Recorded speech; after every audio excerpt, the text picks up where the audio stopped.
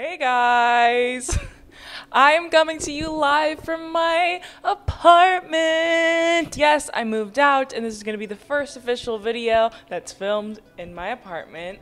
This is not going to be my office. This is not where I'm going to be filming at all. My office is getting ready right now. I'm ordering a bunch of stuff for it. It just hasn't come in yet and it's too bland to film in there. Granted, this is giving IKEA, like this is not giving the most fun background ever, but here we are. I'm also on a new camera and it's just like very much big girl moves. It's very like on to bigger and better things. Today we're going to be doing a long-awaited Stranger Things video. This is not going to be a video on season 4, but season 4 is coming really soon after this. I will be doing a video, a full commentary review situation for season 4, volume 1 and volume 2 once they come out. I'm working on the volume 1 right now. Today we are going to be going over all my thoughts on season 1 through 3. If you didn't know, back whenever I didn't even have like 10,000 subscribers, I actually did full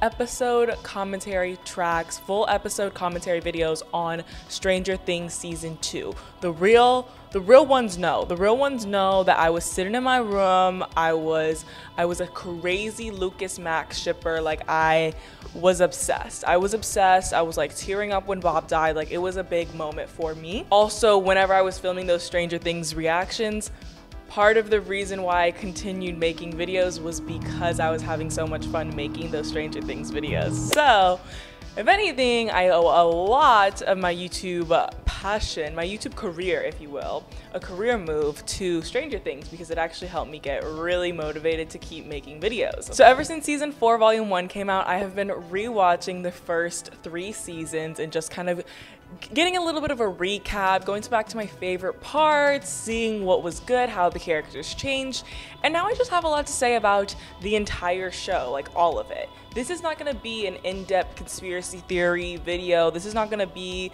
like me theorizing what could be happening in season 4, volume 2. This is not going to be some in-depth on the plot and the world building of the Upside Down and all that. This is going to be talking about a show. This is going to be girl talk talking about a show. If you don't want to girl talk about a show, then this is not the segment for you. This is going to be full girl talk, gossip, like literally all the opinions you probably don't care about. That's what this is gonna be.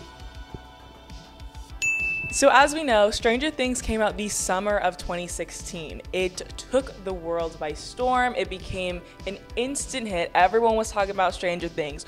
Oh, are you watching Stranger Things? Oh, have you heard of that new show called Strangers or Stranger Things or Things the Thing? Oh my god, everyone's dressing up as the whole Stranger Things gang for Halloween. It's like world domination, Stranger Things domination is going on through the country, through the world, right? It was a show that was dark, but it was also funny. It brought out some grand new talent, and it also shined a light on some overlooked talent as well. Almost everyone I know that has been like, oh, like, you know, whatever, Stranger Things this, like I'm not into it. They have soon ate their own words because they soon after love it and they're talking, I'm binging Stranger Things, I love Stranger Things, and I'm like, that's what I've been telling you.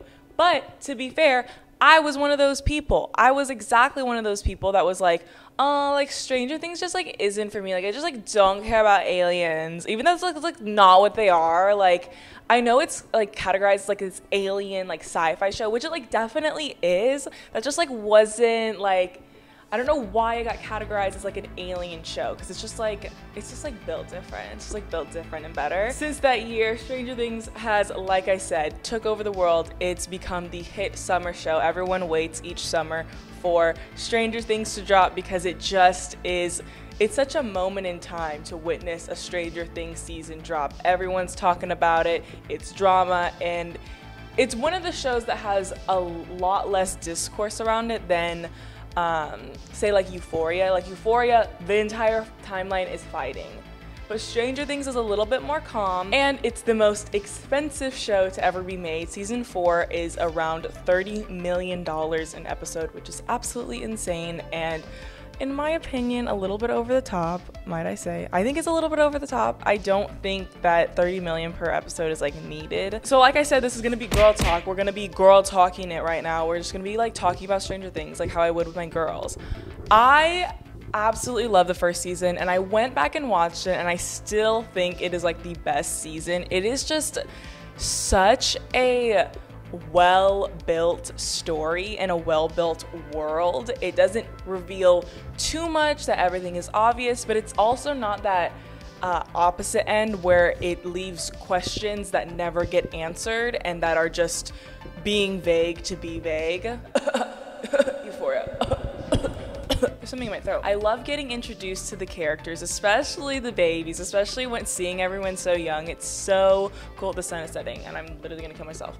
And I love the format that they used for the first season and how they apply it to each season. I think it's really nice, and it makes the world seem less confusing. That's the one thing I love about Stranger Things, is that like a lot of the times if you try to like watch new shows about sci-fi or supernatural things, you can get really confused with the world, you can get really confused with the boundaries, with the questions, with the terminology, and I think Stranger Things does a brilliant job at that. And I love the reason why is because it's like they're kids figuring this out, so it's pretty simple for viewers to understand, and I love it. And I love the format through the seasons where it all ties into their game. I think it's so brilliant. It was something that I didn't even really pay attention to that much whenever I first started watching, and I was like, oh, it's just D&D, like it doesn't even matter, it's Dungeons and Dragons, like I literally don't care.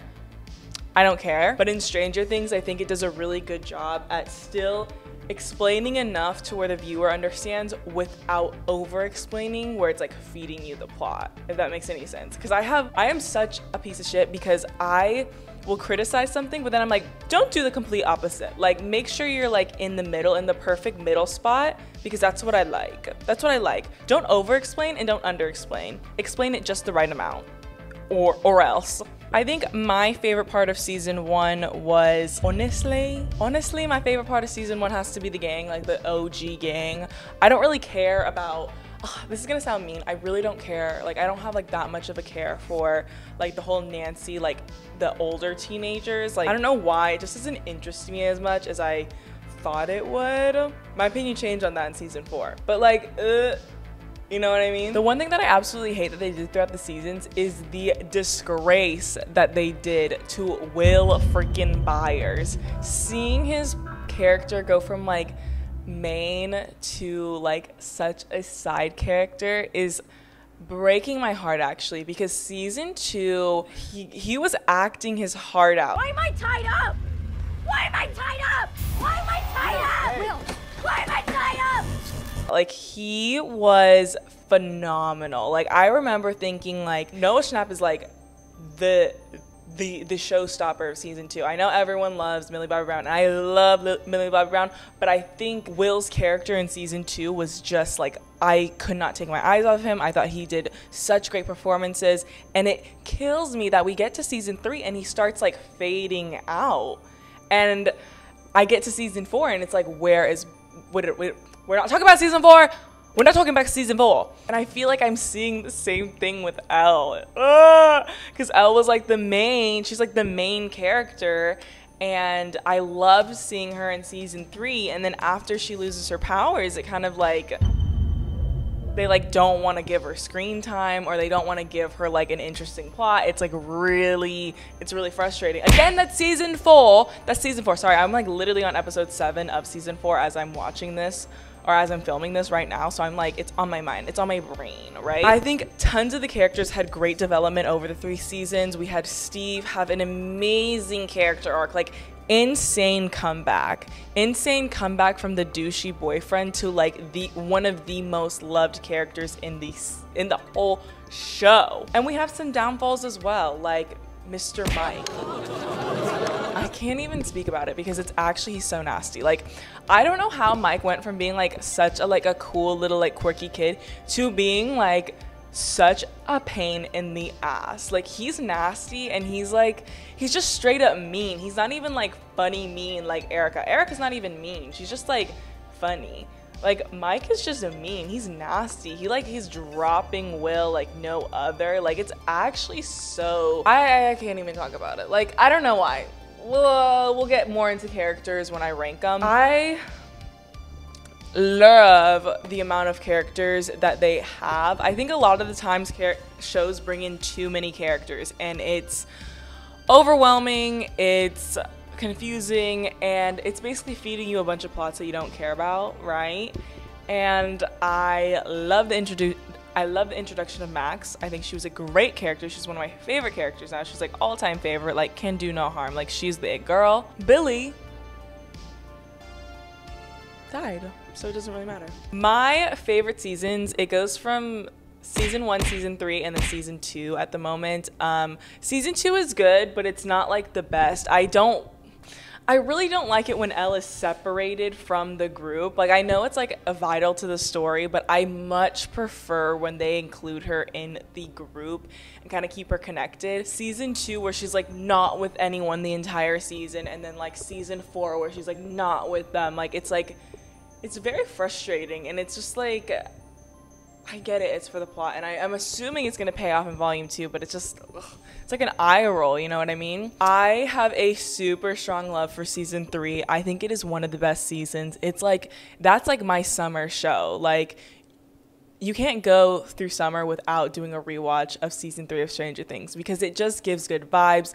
It's summer for them. It's a 4th of July show. Like, it's got such a cool vibe to it. It's got this, it's almost got this like summer camp, like slasher vibe to it, which I love. And like slasher, like kind of like this like summer camp horror, neon lights, bright colors. Like, I love that, especially because Stranger Things takes place in the 80s. It's a horror. I love the references, the amount of references we have to 80s horror, 80s supernatural. It is so good. It's so freaking good. And this is literally just me like praising Stranger Things, or like literally, this is girl talk. I don't know why I keep defending myself, because this is just girl talk, and I get to say whatever the fuck I want, and I get to talk about Stranger Things if I want to. I think Stranger Things does a great job at separating different plot lines. So they usually have about 3 groups. They have, you know, in the 3rd season, there was the mall group, there was, you know, Eleven's group, and then there was the parent group, and then there was Jonathan and Nancy, and then they kind of combined Jonathan and Nancy with like the 11 group, and then it just kind of like, it all came together seamlessly. I think we've been missing something, and I think that's it. I think the separation, the major separation between like parents and children is like weird. And it's also weird because it's like, you're on your 3rd time of doing this, and you still don't realize that like you guys should probably talk to each other, because you guys probably have some sort of insight on it, you know what I mean? I mean, for plot's sake, I guess it's good that they don't know, because then they'll be able to connect the dots too easily. But for like realism as if a Demogorgon is not a real existing creature in this world. But like, I don't know, like I feel like after the 3rd time of like dealing with this, like after like being attacked by things from the upside down, you would get with it, and you would be like, let me call Hopper first. Let me call him first and maybe see what he's dealing with, right? Right. And not to mention, the parents of these kids are awful. Like, not even to the, like, it's almost like call CPS on them, because it's like so much neglect. It's insane. It's like child endangerment. Like, you are neglecting your child. The Wheelers only care about the youngest little daughter, Holly. They don't care about Mike or Nancy at all. Granted, Nancy's a little older, Jonathan's a little older, Steve's a little older. Like, we don't even know where Steve's parents are. Like, they're older, I get it. But, like, the babies, like, you didn't really care about Dustin or Lucas, or, like, you didn't care about them. They're just running, roaming, like, literally doing God knows what. And then you get to season 4, and all of a sudden they care. But we can't even talk about season 4. Don't talk about season 4 because it's not time yet. We can't talk about season 2 without talking about the episode. And I know I know what you're thinking of, and I'm thinking of the exact same thing, because that episode was cursed. That episode is so insane because People hated that episode so much that they never brought back 8, and they were supposed to. Like, 8 was supposed to have a lot more, like, flashbacks. Like, she was supposed to be, like, a more prominent role in 11's character, but people hated that episode so much that they just like did not do that. They didn't bring her back, which was crazy. And I think that's why like the transition from season 2 to season 3 was really abrupt. As much as I love season 3, you had a lot of unanswered questions from season 2 that were like just kind of like, bleh.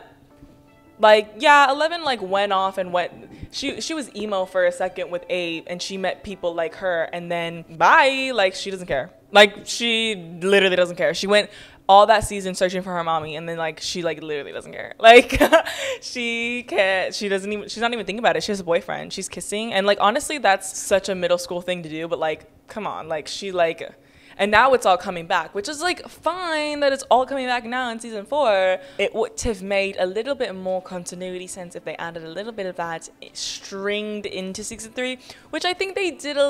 They didn't. I'm such a big fat liar because they just like didn't. I was gonna try to give them the benefit of the doubt and be like, yeah, they like strung it like a little bit, like very slightly. Like they just like didn't. They like acted like that episode with number 8 like just didn't happen. Now I'm gonna get into ranking characters because I feel like I'm talking in circles and I'm not really making any sense, but that's girl talk. If you don't like it, do you have an issue with women? Be honest. If you don't like the girl talk format, do you have an issue with women speaking?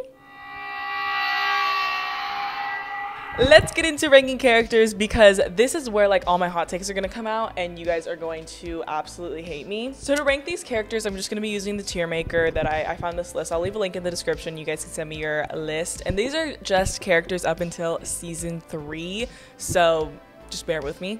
The first character up here is Barb, and I know the weird need to bring Barb back or to save Barb was like kind of uncalled for, and like I didn't really get it, and I thought people were like joking. I thought it was a big fat joke to like for when people were like save Barb, like bring Barb back. Like I just didn't care, and to be honest, I feel like the people in the show didn't really care either. Meh. Like she wasn't bad, but she wasn't like enough for me to be like, oh my god, like I need this character back. You know what I mean? Billy, that's terrible. Like he, like before he even got like possessed, like by the flayer, like he was a dick.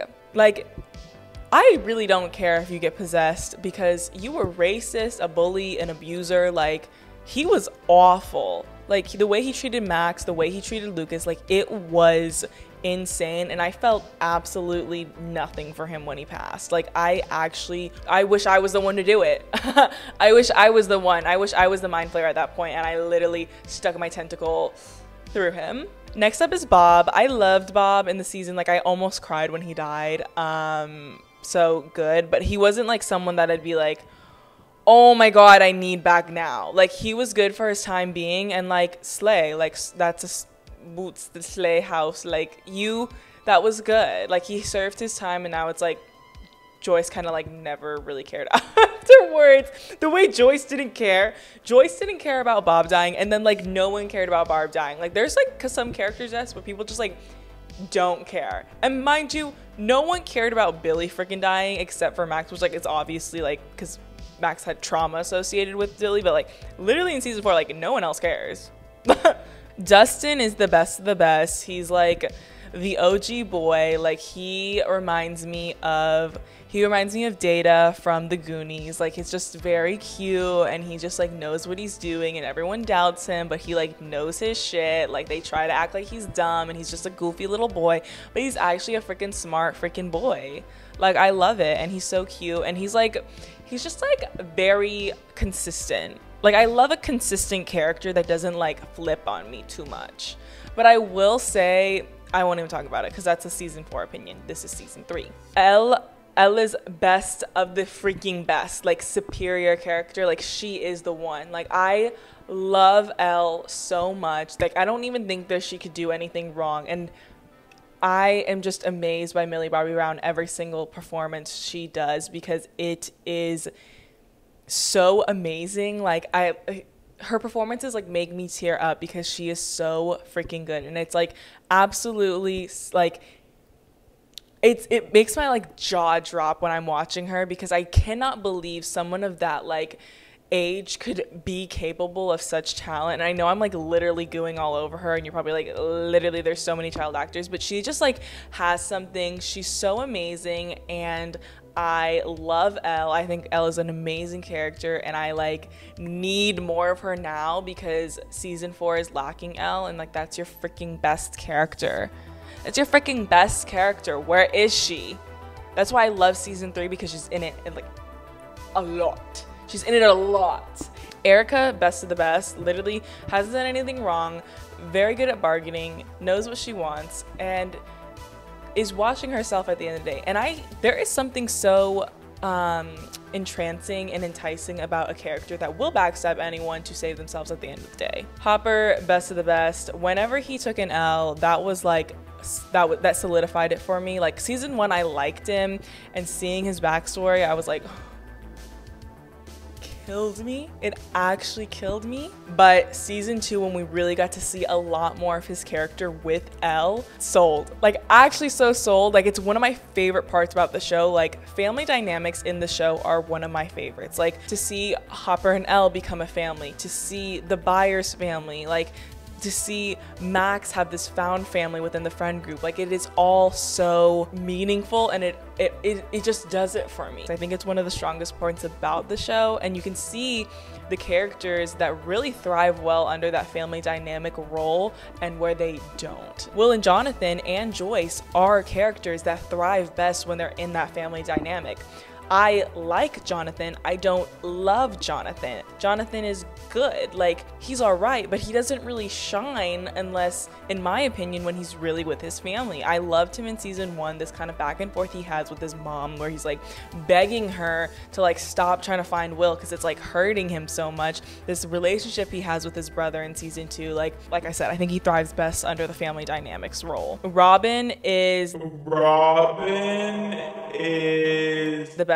I'm gonna put her at fantastic, because I feel like I'm gonna put her best of the best after season 4, but she is fantastic. She is really amazing to watch. Like she just has a really good, like awkward, dare I say quirky persona in the show, and I think it adds a really good element, and I think it adds a nice juxtaposition between Steve and Robin and Dustin. I think it's like all really great. She's a good character, and I love Maya Hawke, and I really want to see her in so many more things, especially horror things, because I freaking love her. I'm just gonna put her at meh, because I'm gonna be honest, I didn't have this like strong hatred for like her as everyone else, but like she just like, I'm not gonna put her at good. I didn't love her that much. The Byers dad, he was like an ass. And if that's even him, I can't even really tell. Lucas, the best of the best. He is one of the most underrated characters on Stranger Things. Don't get it twisted. He has the best love dynamic with Max. Don't get it twisted. I'm not playing with you guys right now. This is what I'm talking about. Like I'm actually talking about this. Like I feel like he's still serving that side role. I really want him to be pushed into the spotlight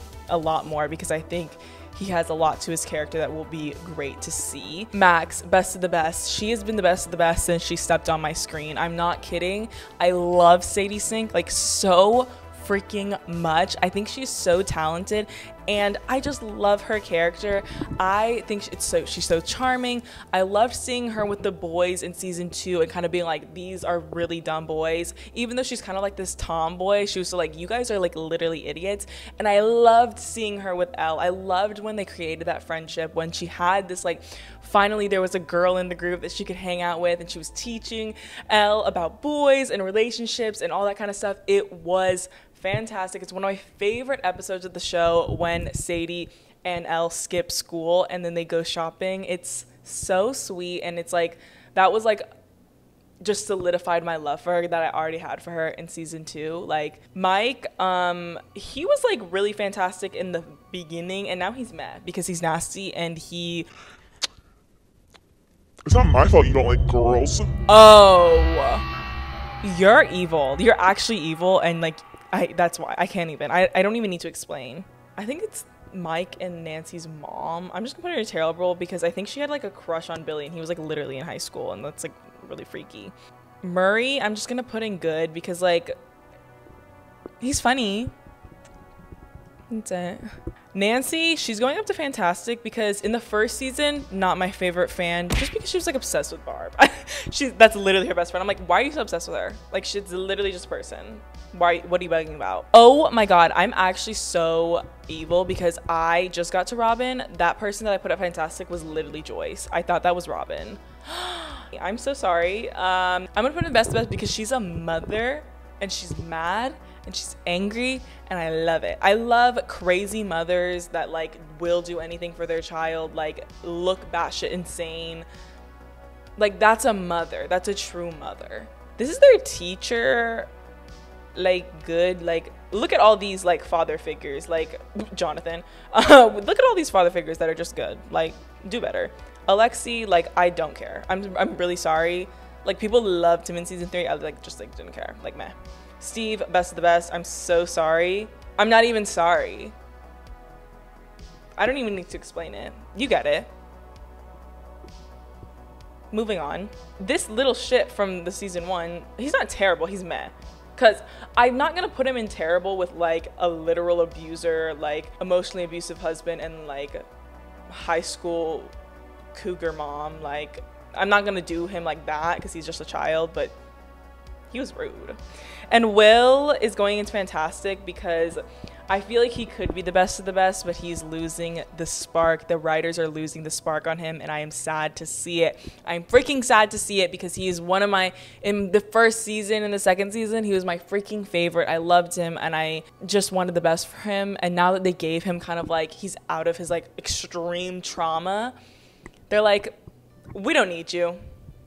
You're really complex and you've been through the most, and you were literally the first person that was sucked into the upside down.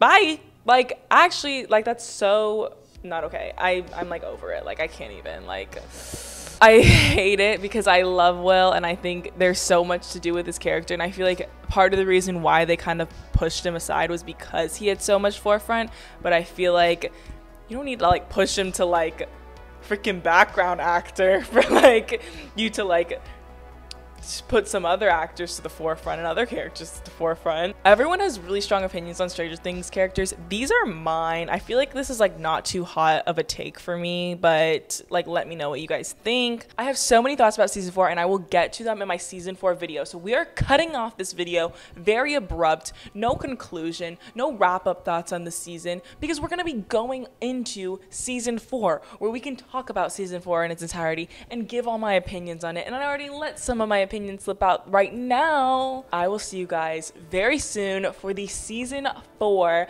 volume 1 video. I hope you guys like this video. This was just to hold you guys off and to let you guys know my thoughts on Stranger Things before I release my season 4 video. Thank you guys so much for watching. I hope you enjoyed. Tweet at me your thoughts about Stranger Things. I love talking about Stranger Things with you guys on Twitter. I think it's very fun.